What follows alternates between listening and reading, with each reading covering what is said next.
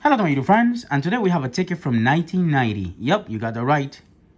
1990. Wow, folks, 30 years ago. Guess what? This ticket is unscratched. So you can see it's a legit ticket. Never been scratched. Of course, it has no cash value. Also, back then, the Florida Lottery never put the top price on the ticket. So I have no idea how much it was, but this is an unscratched 1990 Florida Lottery ticket. As you can see, legit. Look at the serial number in the back. It was ticket number 253. As you can see, it says all tickets and such winners are subject to lottery rules and state law. Ticket invalid if not conformance with lottery rules. Liability for invalid ticket is limited to replacement of ticket, refund, or retail sales price. Ticket purchasers must be at least 18 years old.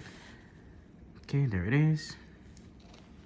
Actually, there's no instructions. I mean, of how much the top price is, but that's fine. Do not accept the ticket if altered in any way. Okay, so I guess they had this little box back there for authorization number. Of course, they still have the name, address, phone, city, state, zip, and signature. And it was serial number 20040073 and ticket number 253. Even though it doesn't say a top price, it's a 1990 ticket. And no, like I said, it has no value, but we're gonna scratch it live to see how the ticket worked back then. Let me get a coin, folks. And you know what? Hopefully, you know what? Even though it has no cash value, of course, that ticket is way long expired. But you know what? It's good because you know what, folks? At the end of the day, the most important part is to go back in time a little bit sometimes and remember old times. So let's get down to scratching. I can't believe because I'm not usually home right now. So usually, well, I'm home, but in no part of the house. So usually I can't find the okay, I'm gonna be using oh, there it is, a Gym 2U poker chip. There we go. Okay, so let's see. Let me zoom this in a little bit more. I'm sorry I'm wearing gloves. I was just doing stuff in the house. I wanted to do this video. Board if remove. So let's see, folks. Let's see how 1990 looks. Oh my God, it doesn't scratch. Find something else. Let me get this green one. Oh, there we go. 20 bucks. My God, scratch offs, folks, have changed so much in Florida. $2.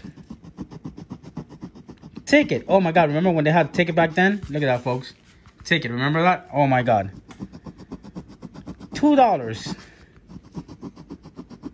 Oh, look, it's a $2 winner, folks. There we go. It's a $2 winner. You know what? Florida Lottery. Let me see if they got codes. Yep, they do. Look at that. The famous. Oh my God, they have the codes. And they also have. Let me see how they did it back then, folks. There's these numbers in the bottom here. So this is actually a $2 winner. So you know what, Florida Lottery? This ticket expired from years ago. As you can see, TWO, the code for 2.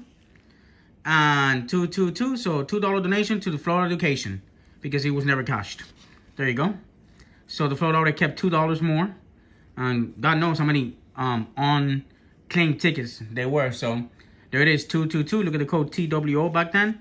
And I guess this was like a control number or something back then. Board if remove. Let's see what it says on board if remove because of course it's not. There it is. Oh, there we go. So I guess it was board and remove because whatever you win will be set down here. As you see, it's $2. All right. So there you go, folks. 1990 ticket, $2 winner. Donation to the Florida Lottery. Thank you so much for watching, folks. Have yourself an awesome day. Love you guys. Just wanted to share this with you guys. I'm going to get a tic-tac-toe ticket from 1991 soon. So we shall see. Thank you so much for watching, folks. Throwback time.